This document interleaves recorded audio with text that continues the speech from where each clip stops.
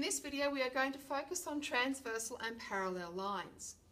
So when a line called a transversal, which is this green line here, cuts two or more other lines such as these parallel lines, a number of angles are formed.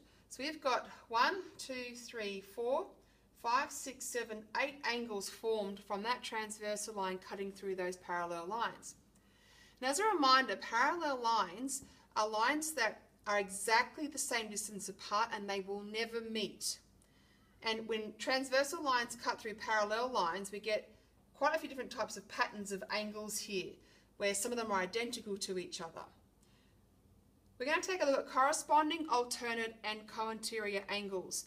And we're going to prove some points here based on what I've just said with regards to how we get some patterns with angles, some identical and some equaling up to a certain degree, like 180.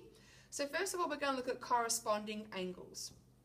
And this is the F shape, where equal size angles occur. So you've got this transversal line cutting through a set of parallel lines. And you can see that this mirrors this. If I was to cut that out and paste it on top of that, it would be identical. The angle is in exactly the same spot. So it's like saying we've got an F shape here, and under the armpits of the F are identical angles. They are equal sized angles. And it's the F shape we're looking at here. So this is corresponding angles. What we now have is alternate angles. And this is the Z shape, where both angles are equal in size. So we have two parallel lines and a transversal line cutting through. And on opposite sides of the transversal line, we have these angles, and they are identical in size. They are both attached to the transversal line, but they're on opposite sides, and they're tucked up underneath those parallel lines. So we form a Z shape. So they're alternate angles. Over here we have co-interior angles. This is our U-shape angle. So we have a transversal line, and both of those angles sit on the transversal line tucked into the parallel lines. And these angles both add up to 180 degrees. So they will be different size angles. So we've got our U shape, our two angles tucked inside that, and sitting on the transversal. So they are the U shape and add up to 180 degrees.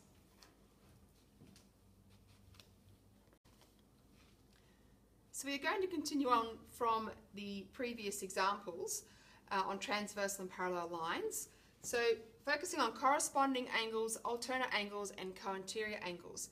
We've got 6 examples here. We're going to solve the missing value of x, which is in each question.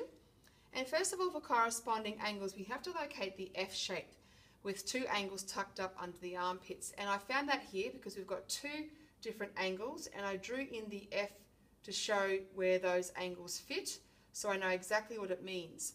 So corresponding angles are equal in size. So x degrees will be the same value as this one here, which is 98 degrees. And of course, after every question, you have to write down the type of angle.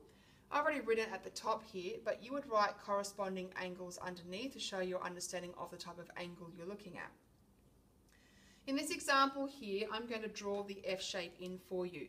So I found there's a 71 degrees there and an X. We don't know what the X is, we've got to solve the X. Now I want that to tuck up under the armpits of the F. So I have drawn my F shape to replicate that. So we're trying to solve what X is. X degrees equals, now because these are equal in degrees, in value, X degrees will also be 71 degrees, and of course underneath that you would write down corresponding angles to show your understanding of what you're talking about and that you know it's that kind of angle and you're identifying it.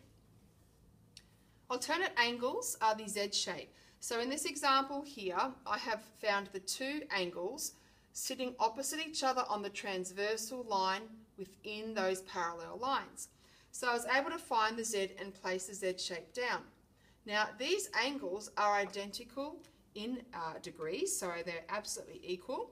So I can write x equals and 40 degrees. Now also you would normally write alternate angles underneath there to show your understanding of the angle you're looking at. In the next one underneath here, I'm going to identify the Z shape for you. So we've got the transversal line through the middle here, and it cuts with these parallel lines. So I'm drawing the Z shape now to show you on opposite sides of the transversal we have tucked up in here one of the X degrees here and 87 degrees here. So these are alternate angles, and there's my Z shape. So sometimes the Z will actually not look like a normal Z, it'll be slightly spread out, and that's absolutely fine. So again, we're looking for X degrees, and we know that alternate angles are identical, they are equal in size. So we know X degrees is 87 degrees, exactly the same as that one there. And of course, you would need to write down alternate angles to show your understanding that you know what kind of angle it is. Over here on the right we have the co-interior angles, and both of those angles add up to 180 degrees. So I've already drawn the U shape for us here. We've got the parallel lines and the transversal, and they sit on the transversal line tucked in between the two parallel lines. So in order for us to find out what X degrees is, we know that this is 180 degrees altogether, and we subtract what we know, which is 90 degrees, and we work down the page. 180 degrees minus 90 degrees is 90 degrees. So that angle there that we didn't know, we now know is 90 degrees. Now we're going to take a look at the bottom one here, and we're going to draw in the U shape. So we find the transversal line where they are sitting on, the two angles, and they're tucked in between these two parallel lines. So now that we've identified it is a co-interior, we're going to solve for the value of X. So these two angles add up to 180 degrees. So if we start with 180 degrees and subtract what we know, which is 110 degrees, we can find out the value of X degrees. So 180 take away 110 is 70 degrees. So we now know the value of X is 70 degrees.